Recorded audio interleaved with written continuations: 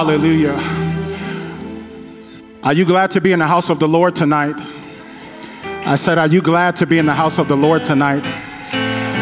Church, can we just stand up and honor God for Bishop tonight? The pastor, the shepherd of this house. Bishop Johnson, we honor you. We honor our mother, Pastor Chris, tonight. We bless God for you. Can you just lift your hands all over this place tonight? Just forget about who's around you just for a moment. And let's just invite the presence of the Lord in this place tonight. Just for a moment, just tell the Lord you are worthy. Jesus, we honor you tonight. We give you praise tonight, Lord. We give you praise tonight, Lord. We give you praise tonight, Lord. We give you praise tonight, Lord. You are worthy of worship, worthy of honor, worthy of adoration. We honor you tonight, Lord. Come on, the presence of the Lord is in this place tonight. Father, your glory fills the temple. Your train fills the temple. There is no God like you, Lord. There is no one like you. You are worthy of praise. Come on, church, open your mouth just for 1 minute. Tell the Lord tonight he's worthy. You are worthy, Jesus. There's no one like you, Lord. You are worthy, Lord. God, we exalt you. We glorify your name. We glorify your name, Lord. Jesus, we lift you up. We lift you up. We lift you higher, higher and higher, Lord. We exalt you. We exalt you. There's no one like you, Lord. You deserve all the glory. Yahweh, Yahweh. And you deserve all the glory. Yahweh, Yahweh. Come on, just tell the Lord, you deserve all the glory. Yahweh, Yahweh. You deserve all the glory. Yahweh, Yahweh. Come on, just tell the Lord you deserve all the glory. Sing Yahweh, Yahweh, Yahweh, Yahweh. You deserve all the glory. In Yahweh, Yahweh. Holy Spirit, we just ask you to have your way tonight, Lord. Spirit of the living God, we rely upon you. You are our teacher. You are our shepherd, and we look to you. Father, your presence is all over this place, Lord. Let your glory manifest itself tonight. Be thou glorified, Lord. Be thou glorified, Lord. Father, tonight we pray, open the heavens, Lord. Let the floodgates of heaven be open, Lord. We've come with expectation, Lord God. We've come with expectation tonight, Father. Let your glory fill this place, Lord. Show yourself strong, Lord. Show yourself strong, Lord. We give you all the praise, Lord. We give you all the glory. Come on, one more time. Can we just shout a hallelujah tonight? Thank you, Jesus. Thank you, Lord. Hallelujah. You may be seated. Hallelujah. Again, we're so grateful tonight for the opportunity to share the word of the Lord with you. We have come all the way from Hagerstown, Maryland, and it is such an honor and a privilege to be standing before you tonight. As Bishop was saying, Bethel has been my home church. I was fortunate to grow up in this ministry and the impact that this ministry has had on my life. And I'm so grateful because of the teaching that is here from the youth ministry with Pastor Peabody and Pastor Mama to the prayer ministry. And there's just so many wonderful things that God has done in this ministry and that has really impacted my life. And I'm so grateful to be serving Jesus today. And I know that would not be the case had it not been for the seeds that was planted in me in this ministry. So can we just celebrate Bethel World Outreach, hallelujah, hallelujah, hallelujah. If you have your Bibles tonight, if you can turn with me to the book of Luke.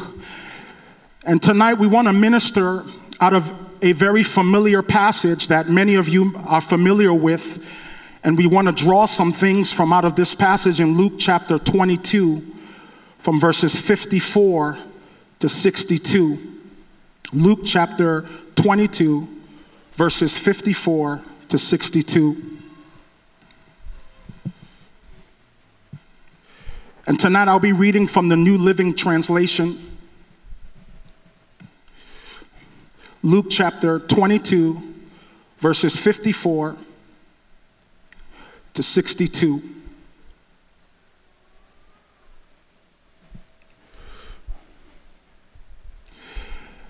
And the scripture declares,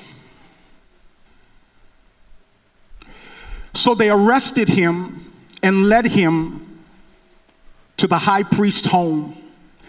And Peter followed at a distance. The guards lit a fire in the middle of the courtyard and sat around it, and Peter joined them there. And a servant girl noticed him in the firelight and began staring at him. Finally, she said, "This man was one of Jesus's followers." But Peter denied it. "Woman," he said, "I don't even know him." And after a while, someone else looked at him and said, "You must be one of them." And he said, "No, I'm not." And about an hour later, someone else insisted this must be one of them because he is a Galilean. But Peter said, "I do not know what you're talking about." And immediately, while he was still speaking, the rooster crowed. And at that moment, the Lord turned and looked at Peter. And suddenly the Lord's words flashed through Peter's mind. "Before the rooster crows tomorrow morning, you will deny 3 times that you even know me." And verse 62, the scripture says, and Peter left the courtyard weeping bitterly. Tonight I want to deal with a subject that many of us, we have faced at some point in our lives, and if we haven't faced it, we are going to face it at some point, and that subject is dealing with and overcoming regret. Can you say that word with me, regret? When the scripture talks about regret, the Bible is making reference to sorrow or some type of remorse over something that has taken place or over something that we've done. So when we talk about regret, we're talking about expressing some type of sorrow or some type of remorse over something that has taken place or over something that we've done. When we experience regret, what it does is that it brings an uneasiness to our minds. When we are focusing on the would-ofs and the could-ofs and the should-ofs, and at times when we are looking at certain events that have taken place in our lives, and we start to ponder, if we had done this, maybe the outcome would have been this. If we had made this decision, if we hadn't had got involved with this. And sometimes we may find ourselves wondering and thinking about those things. And the effect of that is that it creates an uneasiness within our mind because we start regretting, we start remorsing. Why did I do that? Why did I choose to go here? If I had another opportunity, I would have done it this way. And the reality of it is that when we are talking about life, there are, in some cases, no do-overs. The reality of it is that most of us, if we're honest, most of us would love the opportunity to be able to go back in time and to undo some things. If you believe that, can I get an amen tonight? But the reality of it is that that is not the case. The reality of it is that for many of us, the decisions that we make in life, whether good or bad, that we have to bear those consequences. Tonight, when we look at the life of Peter, we are looking at someone who was part of Jesus's inner circle. Jesus, when he made reference to Peter, he told Peter that he would use him to build his church upon Christ's identity. At the Last Supper, it was Peter who Jesus sent to prepare the communion. So we see, even when Jesus would separate himself to go and pray, oftentimes he would take Peter and James and John along with him. And amongst the believers, Jesus' disciples, Peter was the boldest.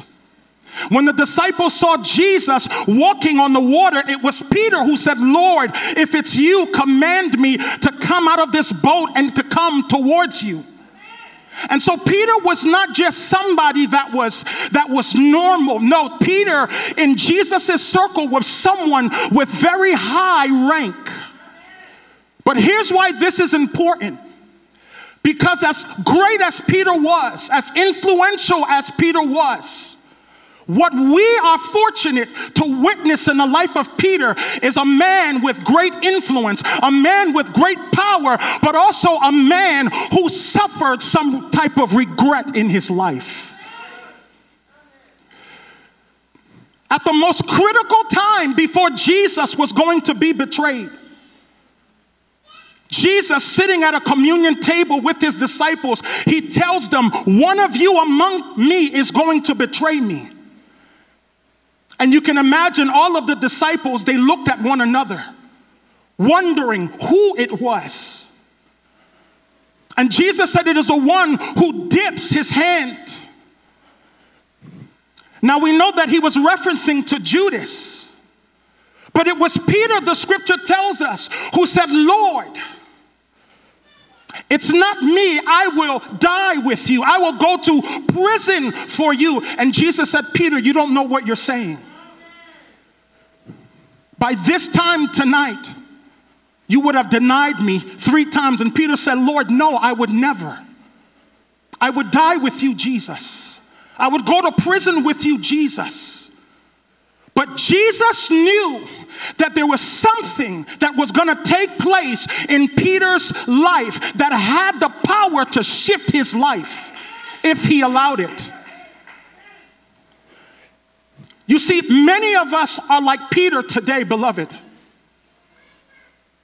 where every day we are faced with challenges and circumstances that no one sees besides you and God. And the reality that we face, overcoming and dealing with the temptations of the world when no one is around, whether choosing to give in to the lust of the flesh or give in to sin, or choosing to say no and to trust in the saving grace of Christ. The reality of it is that every single day you and I are faced with situations and circumstances that have the power to shift our life for the good, or the power to alter our lives and take us off course. Now, some situations you and I cannot control, but the ones that we can, it is critical that in those moments, when they come, that we are able to rely upon the Holy Spirit to guide us. That when those moments come, we are able to recognize when this is a situation that God wants to get the glory out of and when it's not. Peter was an influential man,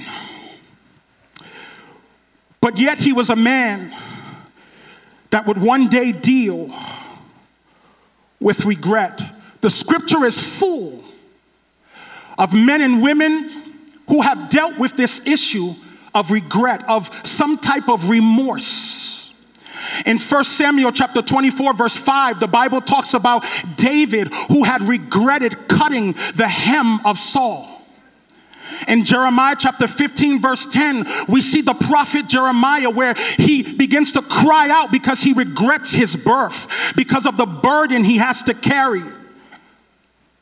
He was tired of quarreling. He was tired of being cursed by people. In Matthew chapter 27, verse 3, we even see the story of Judas, who betrayed Jesus.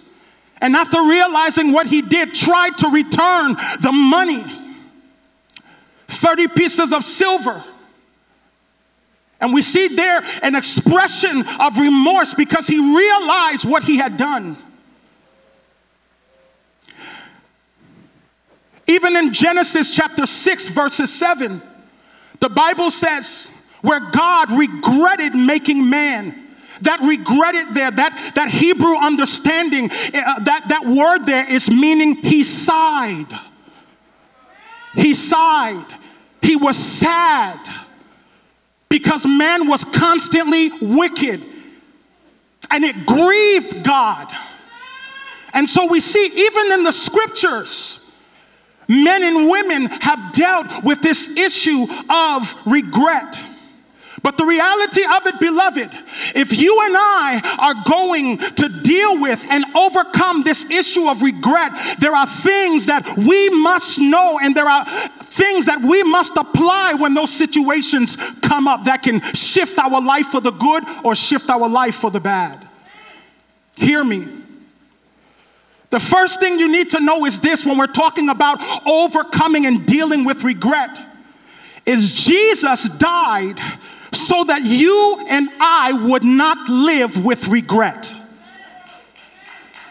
If we're going to overcome regret and dealing with regret, the first thing we have to understand is that Jesus died so that you and I would not deal with the issue of regret. When we look at the scripture, the Bible tells us Jesus, that he took on our sins upon himself. In other words, he took our regrets upon himself on the cross. He took our guilt. He took our shame. Look at 2 Corinthians chapter 5, verse 21. You'll see what the Apostle Paul says here. 2 Corinthians chapter 5, verses 21. And the Bible declares, Paul says that, for he made him, meaning Christ, who knew no sin, to be sin for us, that we might become the righteousness of God in him. Christ became sin for you and I. He took our regrets, he took our shame, he took our guilt upon himself.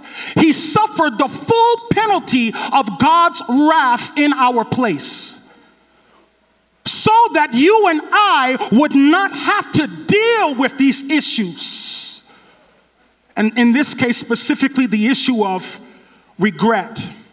When we look at the life of Peter, what Peter did not understand, beloved, was that the very issue that he was weeping over when he denied Jesus, the very issue that he had regret about, Jesus was going to the cross to die for.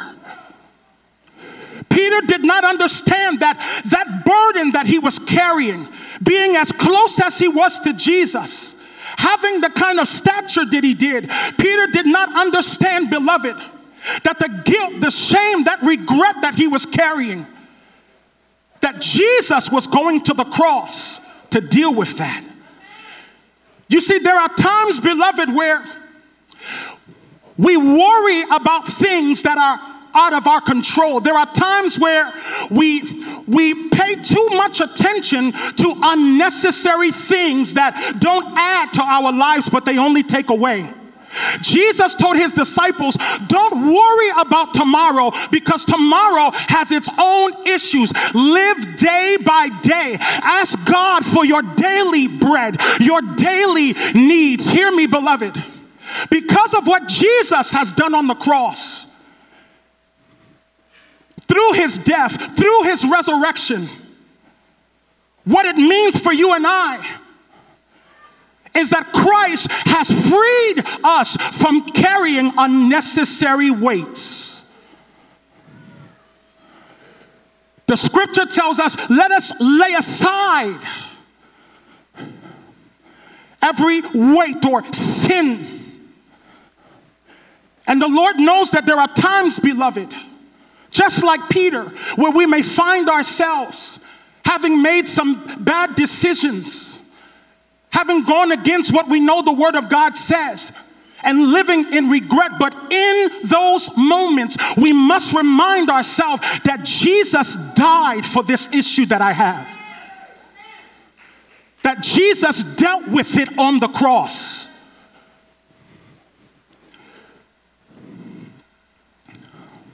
Hallelujah. In Christ Jesus, there are no regrets. Can you say that with me? In Christ, there are no regrets. In other words, God's will is perfect. The scripture tells us that the steps of the righteous man are ordered, but it does not define the kind of steps that the man takes. The emphasis that it puts on is not the man who is stepping, but rather the God who is ordering his steps. In Christ, there are no mistakes. God's will for your life is perfect. God's will for this church is perfect. And I know, beloved, that there are times where we wonder, if only I can do that over. We have to move past that because we have to understand that the will of God is perfect. That God is ordering my steps whether I like it or not. It's not a matter of if he's going to do it. It's a matter of me believing and accepting that he is.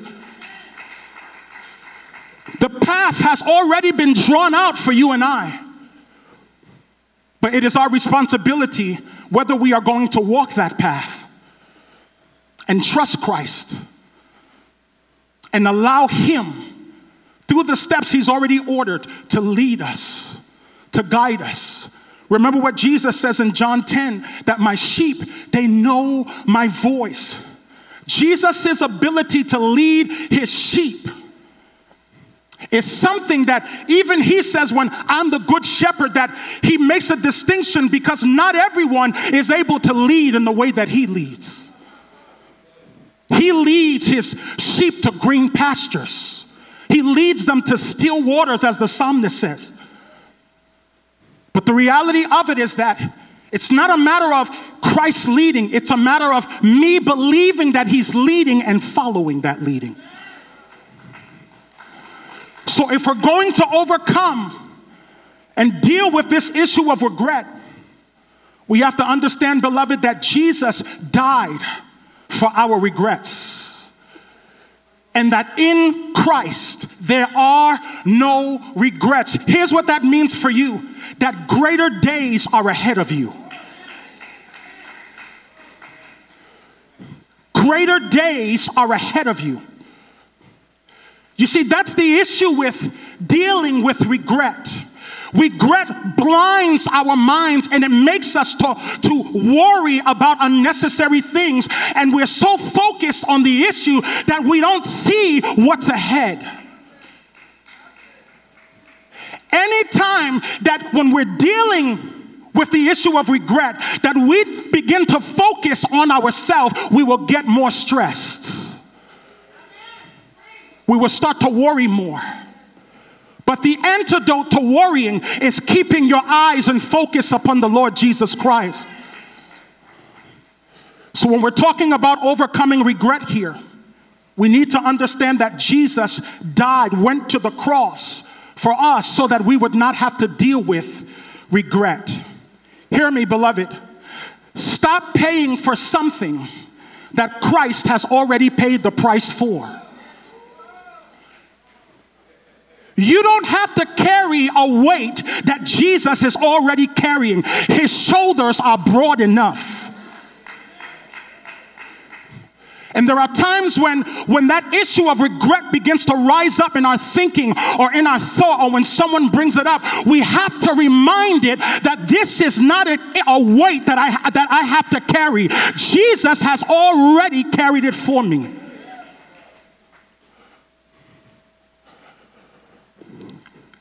Dealing with overcoming regret. Look at Look at Isaiah 53, verses 4 and 6. Look what the prophet Isaiah here says. Isaiah chapter 53, from verses 4 to 6. As we're talking about Christ has already paid for something that we don't have to pay for. Look at what the prophetic word that comes forth referencing to Christ, Isaiah chapter 53, verses 4 to 6. The Bible says this: surely he has borne our griefs and carried our sorrows. Yet we esteemed him stricken, smitten by God, and afflicted. But he was wounded for our transgressions. He was bruised for our iniquities. The chastisement of our peace was upon him, and by his stripes we are healed. All we like sheep have gone astray. We have turned every one to his own way, and the Lord has laid on him the iniquity of us all. God has placed your regrets on Christ. God has placed your guilt, your shame upon Christ. Christ Jesus does not need our help in carrying those things. And ultimately, this is what the prophet is saying here. I want you to look at the person next to you and say, it's time to move on. Jesus has already dealt with my regrets on the cross. In Christ, there are no regrets, so it's time to move on. The second thing that we need to know if we're going to deal with this issue of regret and overcome it is this: that God has restored you and I through the blood of Jesus. God, I want you to say that with me. Say, God has restored me through the blood of Jesus. You see, in the blood of Jesus, there is forgiveness. And what comes out of that forgiveness is your restoration. So when we're looking at the issue of regret, rather than holding on to that weight, rather than allowing it to take us off course, rather than allowing it to make us to seem as though we're depressed, we need to understand that Jesus dealt with our regrets on the cross. And not only has he dealt with it, but through his sacrifice, he has given us the forgiveness of our sins. And the result of that is our restoration. Even Peter, after he denied Jesus 3 times, the scripture tells us that Jesus restored Peter. And you'll see that in John chapter 21, verses 15 to 17. And you'll also see that in Acts chapter 2, verses 38 to 41. When we're talking about Jesus restoring Peter, in the book of Acts, a restored Peter preached the message of the gospel, and the scripture says that God added 3,000 people to the church. In John 21, 15 to 17, we see where Jesus, after he resurrects from the dead, he's talking with Peter, and he tells Peter, he says, Peter, do you love me? Feed my sheep. Do you love me? Take care of my lambs. Do you love me? Feed my sheep. This was Jesus restoring Peter. Hear me, beloved.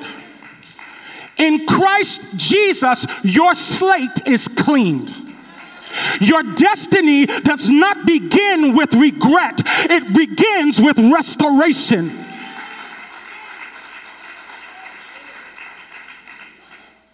Come on, can you lift your hands to the Lord tonight? Say, Jesus, thank you for wiping my slate. I'm talking to people who have a clean slate in this place. People who no longer deal with the issue of regret. People who no longer look backwards, but they only look forward at what is ahead. Because the blood of Jesus has restored you, and it has cleaned your slate. So I don't care what the situation is, what the circumstance is. There is no situation in this room tonight that is bigger and greater than the blood of Jesus.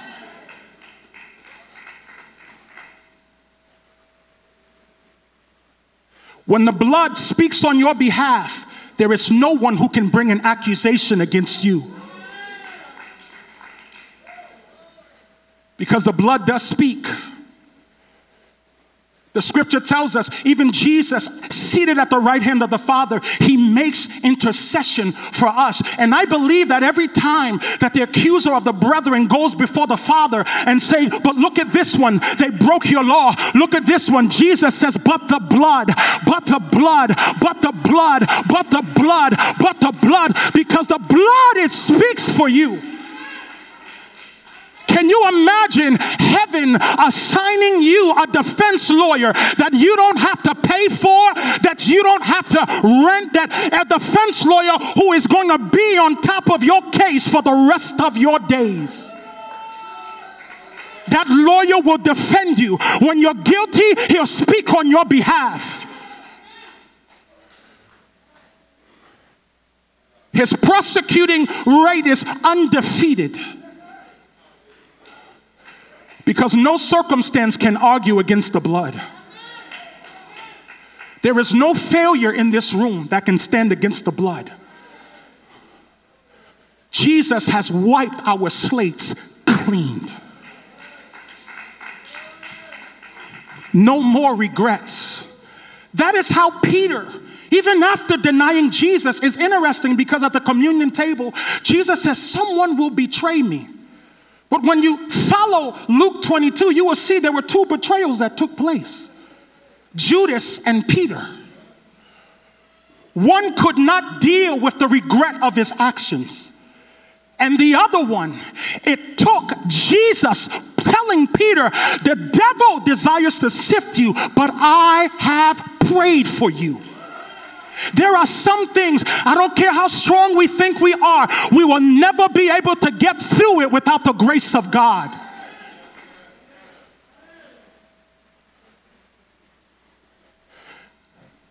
This is how Peter was able, even after denying Jesus, to still preach the gospel. Even after Jesus resurrected, and he appears to Peter and he begins to ask him, do you love me? Do you love me? The scripture even says Peter got a little irritable. He says, Lord, you know I love you. And the reason why that is because he was still dealing with that regret. He was still carrying it. Lord, you know that I love you. I know I've messed up. And that is how some of us, we feel at times.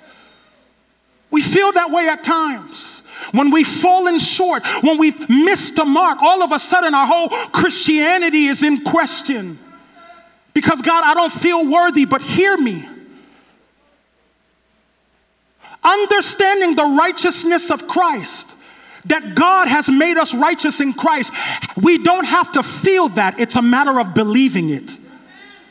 The more that you believe that I am righteous in Christ Jesus, the more that when those issues of regret arise, they will no longer have a place in the imagination through your thoughts.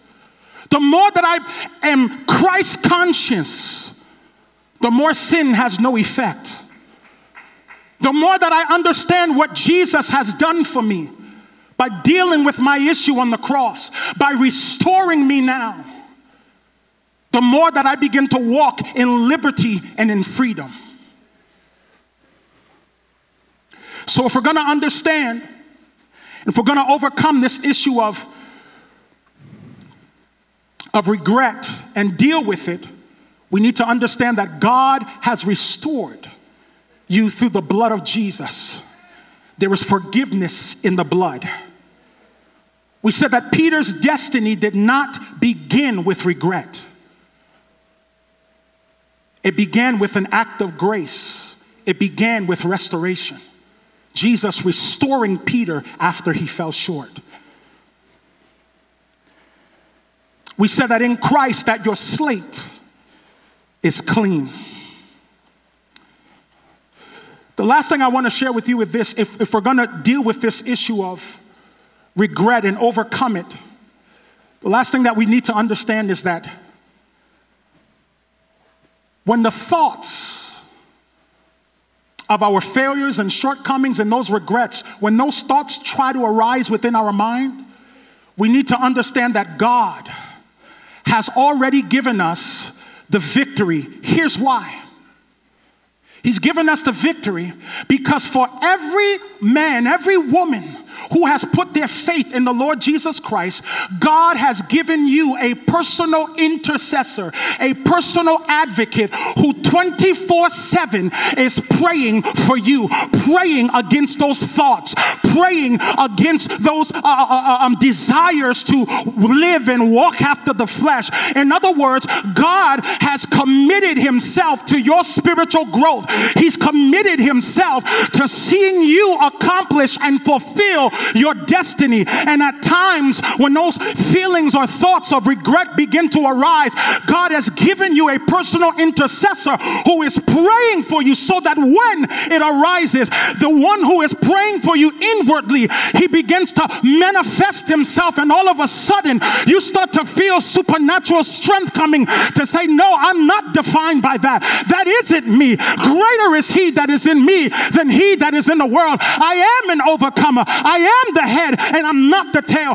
God has given you an intercessor and he speaks on your behalf.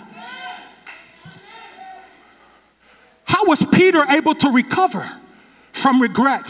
Jesus tells him in Luke 22 verse 31 and 32, Jesus said, Peter, I've prayed for you. You may not see it yet. It hasn't happened yet. But when it does happen, Peter, you're going to survive it. Here's why. Because I have already prayed for you. And Jesus said, whom the Father has given, no one can snatch them from out of his hands. Look at someone and tell them you are safe in the hands of God. Look at someone else and tell them regret has no power over you.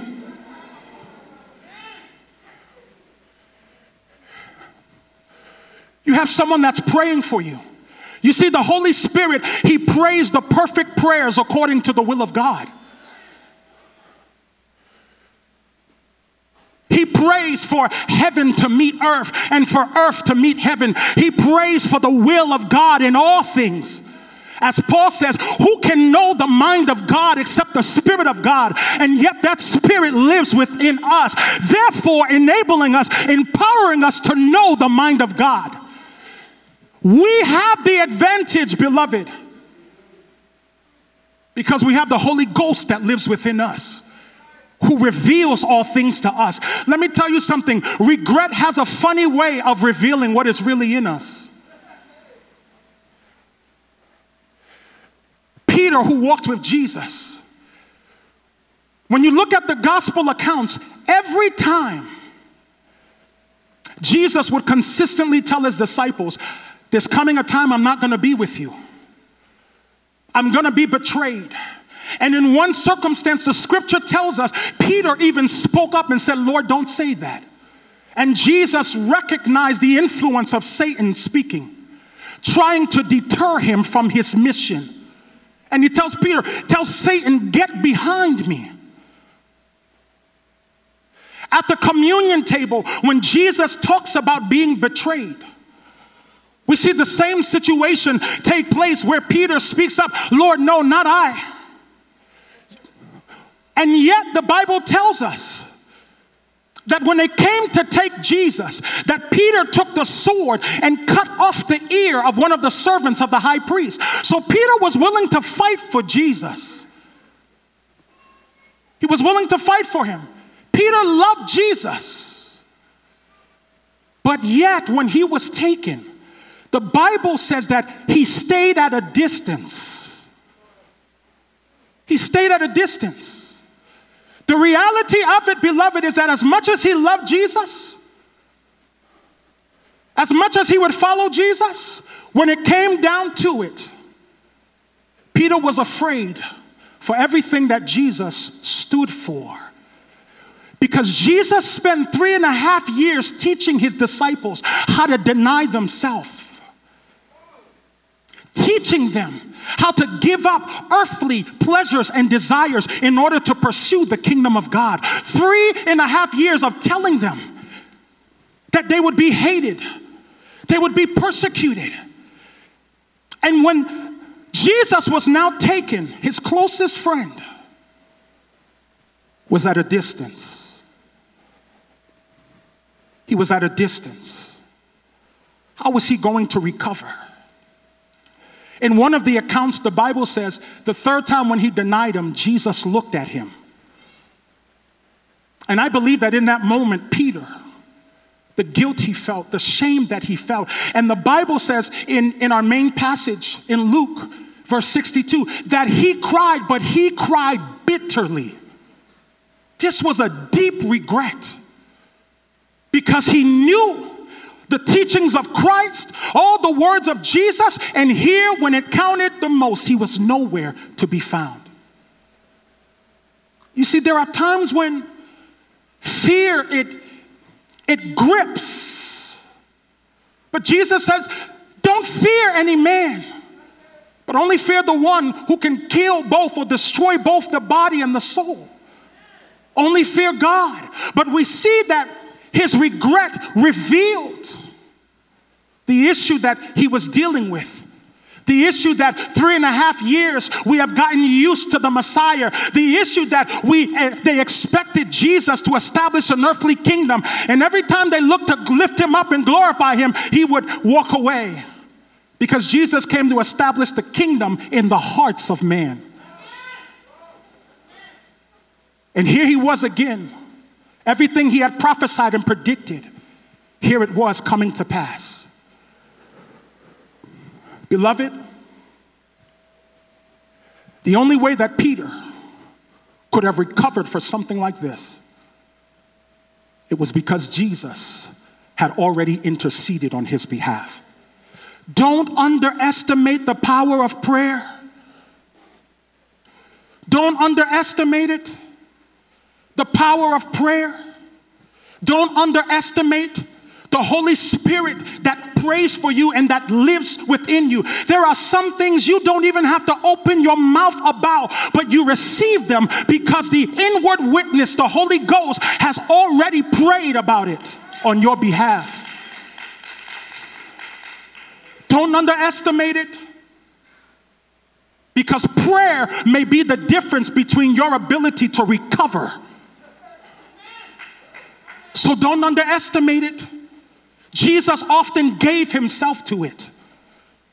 When you look at the Lord's Prayer, we don't see a pattern that's meant to be repeated by words. What we see is an understanding of someone who has come to full dependency upon God. God as being Abba, Abba meaning source, who art in heaven, holy is your name. His attributes. And we see giving, God, give us this day our daily bread. Bread Hebraically is food. Food gives life to the body. So Lord, give me today the daily life that I need. We see a constant dependency upon him, a constant coming to the end of ourselves and saying, God, I don't know how I'm going to get through this. I don't want to do it by myself. I'm relying upon you. Give me the daily life that I need. Forgive me of my trespasses. I'm once again coming to the dependency on him for the forgiveness of sins. And so the Lord's Prayer, we see an understanding of a dependency upon God when we come to him. And that understanding may be the difference between whether we are able to recover when the thoughts of regret arise, or whether we may find ourselves engulfed within those regrets. So I just want to leave you with that, beloved,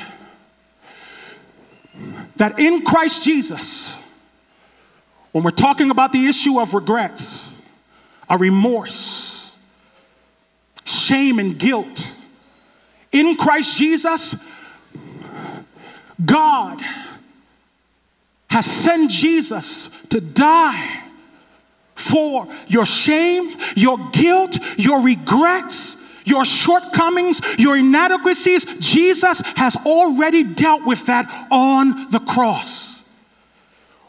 If we're going to overcome regret, we have to understand That our destiny does not begin with what we have done or the mistakes that we have made. Our destiny begins with God restoring us through Christ Jesus, an act of grace. And lastly, when those thoughts of regret try to arise within us, we need to remind ourselves that God has given us a defense lawyer. 1 John 2, verse 1 and 2, John talks about that. My little children, you have an advocate with the Father, a defense lawyer who speaks on your behalf. And he's given you a personal intercessor who is praying for you, covering you, keeping you, working in you, working through you, working for you. So I just want to encourage you tonight, beloved, no matter what the situation is that you may find yourself in, whether you say, I've made a bad decision, whether you say that, that there are certain things that you wish you could do over, no matter what the situation is, there is no situation that is too great for the Lord Jesus Christ to restore us from, to deliver us from, to pray us through. Give it to Jesus. Can you stand to your feet tonight?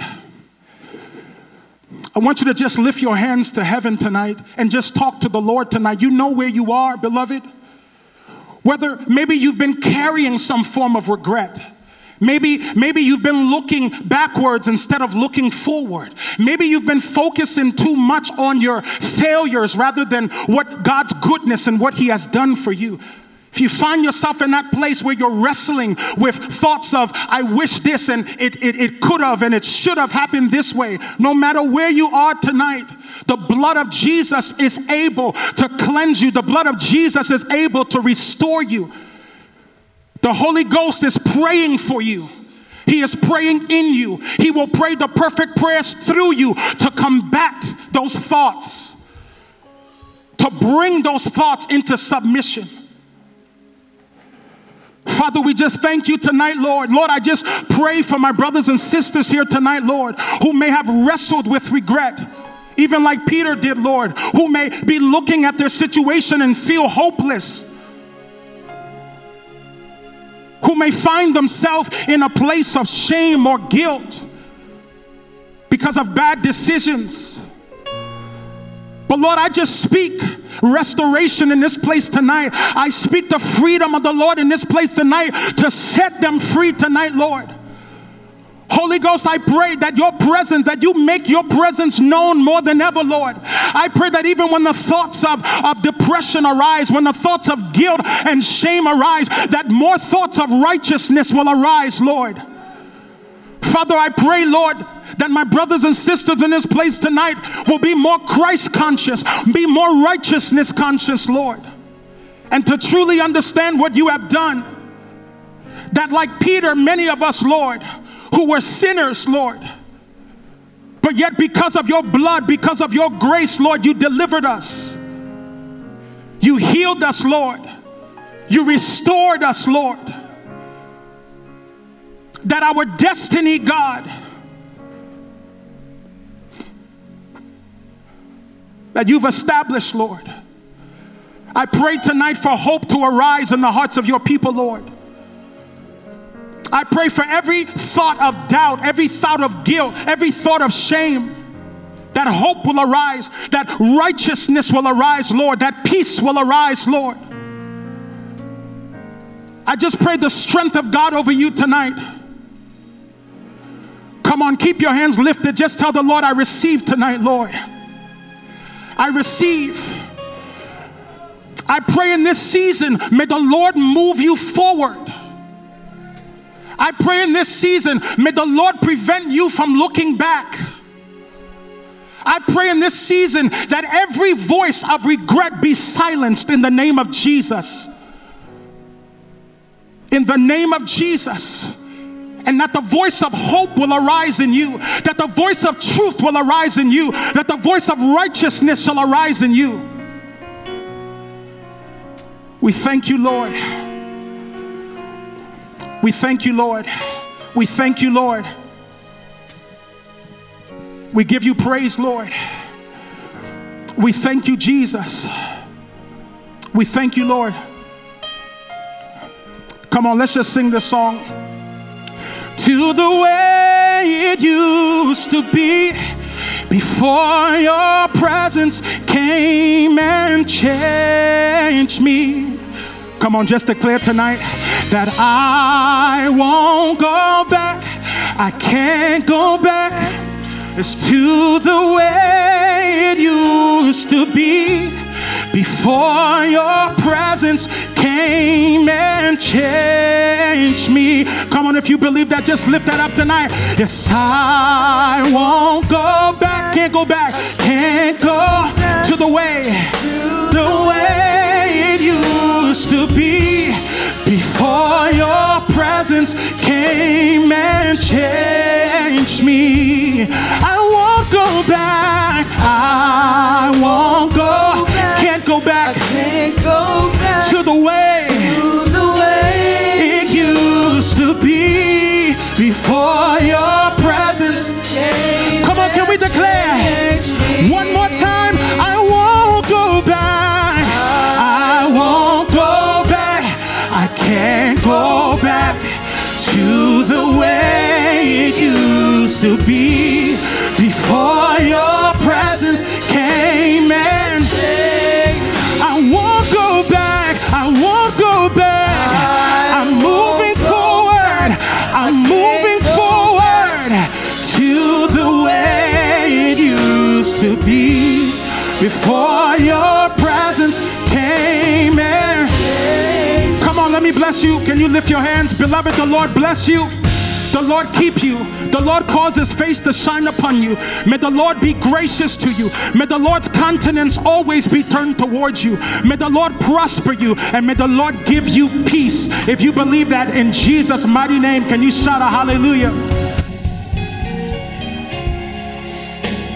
Can't go back. I won't go back to the way it used to be before your presence came and I won't go back. I can't go back. Won't go. I'm redeemed. I am healed. Way it used before your presence came and one more time. I won't go back. I can't go back. I can't go to the way it used to be.